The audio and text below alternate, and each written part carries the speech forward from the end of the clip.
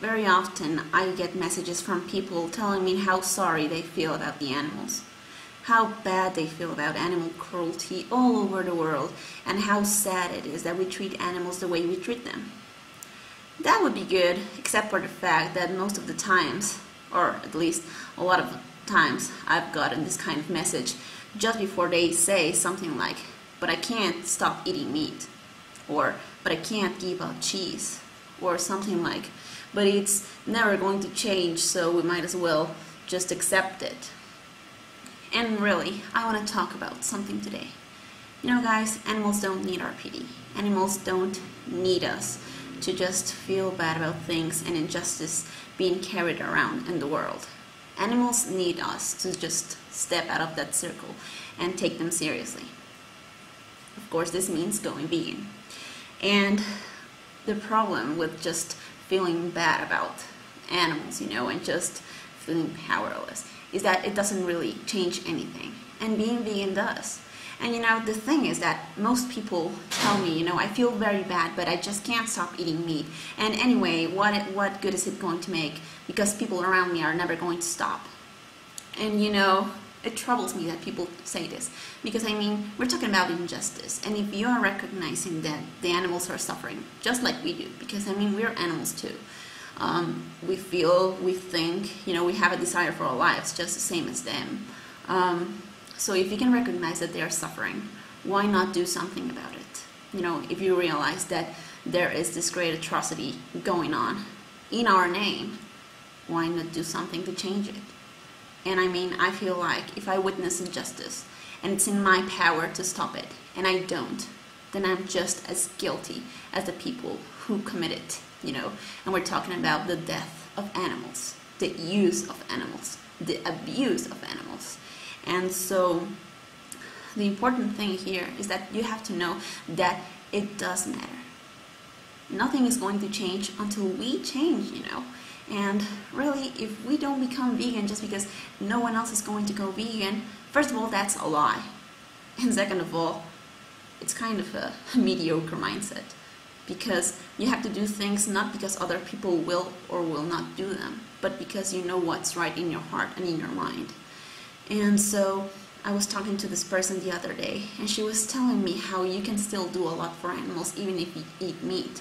And she was talking about people working in her local shelter, helping dogs and cats and finding them homes and, helping them with their medical expenses and stuff, and how great they were. And she even said that, veganism wasn't such a big deal, but because these people were doing more than people who are vegan and just sit at home. But I beg to differ. You know why? Because really, if we put this in a human situation, it's not going to make much sense. Let me put you an example. Let's say I own slaves, human slaves, at home, in my house. And I keep them because I want servants for free. And I'm going to abuse them. I'm not going to let them have their freedom. I'm going to decide over their lives. I'm going to sell their children. And at the end of the day, I'm going to kill them so I can eat them. Now, is that right or wrong? Of course it's wrong. It's horrible. But what if I have a day job? I would work every day helping human beings. I work with homeless people, and I work with handicapped people, and with sick children in the hospital. I don't know, any kind of thing. Now, is it good that I do these things? Of course it is. It's fantastic. But does that justify what I do at home with the other group of people? Of humans? I don't think it does. Why would it? How can I do something so good, for people in my day-to-day life at work, and at the same time in my home be a slave owner? Does it make sense to you? Because it doesn't make sense to me. And so how can we justify feeling like some types, of animals do have rights and other ones just don't, because that's the way the world works. Seriously. So anyway, when I told her these things, she really freaked out on me, and she was pretty angry and aggressive, but I sensed she was really confused, and she didn't appreciate that I pointed out her inconsistency. But anyway, that's not the point. The point is that this person is an ovo-lacto vegetarian, so She works also at the shelter, so she has some kind of compassion in her heart. My point is, we shouldn't pick and choose, we should give it to all. And like I said, this is a challenge because we live in a society that everything, almost everything, just works around animals being killed. And so stepping aside from it is a challenge. But can it be done? Of course it can. Should it be done? Yes, it should. But who is going to do it? We're going to do it. We are the ones who have the power to do it, or to stop it from happening, by being conformists. So what I'm trying to say is that if you have compassion for animals, you need to act upon it and give yourself the opportunity to just be fair. And this includes insects too, and it's a whole new world. But the thing is that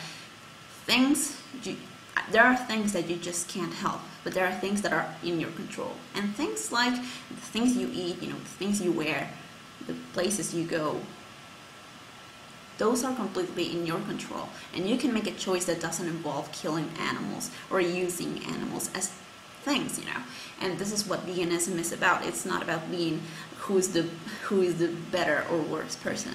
That's not the thing. The thing is taking animal rights seriously. And as I said, animals do not need your pity. They need you to take them seriously. And if you're worried about animals, if you care about animal rights, you need to go vegan. And trust me, it's not as difficult as it sounds. I was overwhelmed at the beginning by the meaning of, being vegan. But I've done it, and little by little, I've been changing things that I before thought, and I have changed my mind, and have changed my habits, and my life altogether. And I can tell you, I'm very happy about the changes that I've made, and I feel better. You know why? Because maybe we can't prevent injustice from happening all over the world at the same time, but we can prevent being involved in it, and that's what's important, Maybe other people are not going to stop using animals, but you can, and that's what's important. So I leave you with that thought, and just please, guys, don't make excuses for things that you know you can do. And talk to me about it if you have any questions, if you have any doubts, anything you want to tell me, just leave me a comment or send me an email. I don't know. But remember, we all are part of this, and we can stop it. Thank you.